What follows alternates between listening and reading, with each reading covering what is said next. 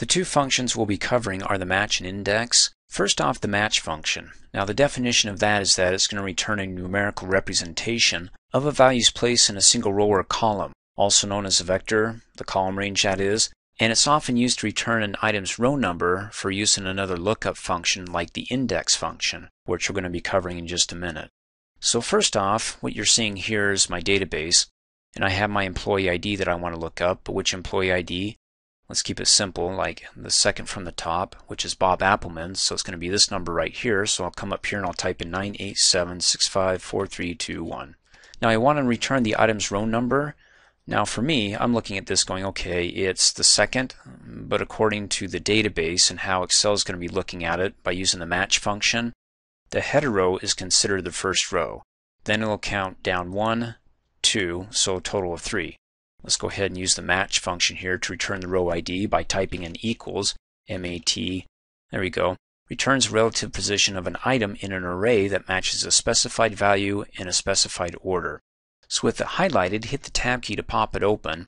And what's our lookup value? It's going to be in this cell, and then comma to go to the next argument in the syntax.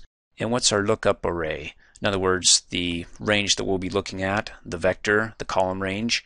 And it's going to be this range right here, which is cell A5 all the way down to A73, which is going to be the same column. Because remember, the match only looks up in a row or a column, and we're going to be doing the column here.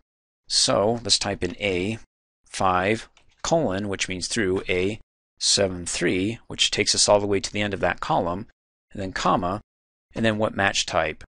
The exact match. We want to make sure that what we're looking up here, his employee ID for Bob Appleman, gets an exact match here. So we want to type in 0, hit enter, and it says that it's in row 3. So again, it's looking at the header row, saying that that's row 1, 2, and then 3.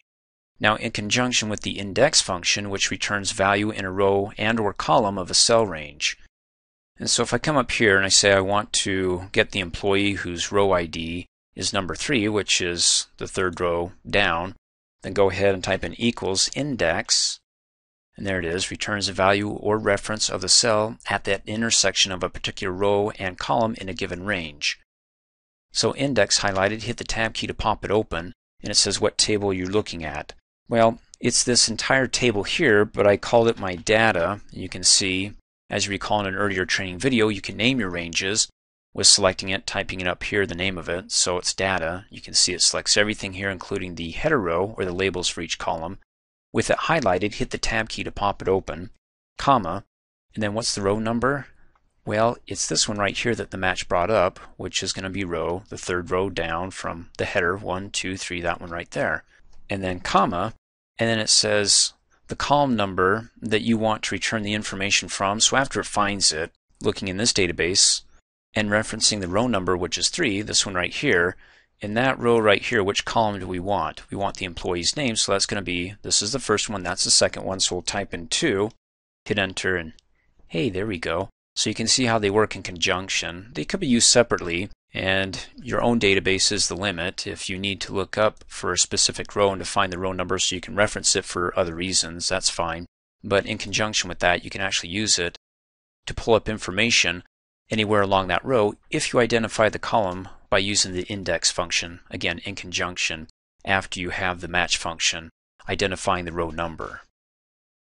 Thanks for watching. Hey, as a quick reminder, if you like my video, please give it a thumbs up. You can also click on me and subscribe to my channel, get notified of the latest videos, and for only $2 a month you can have access to all my Microsoft Office training videos.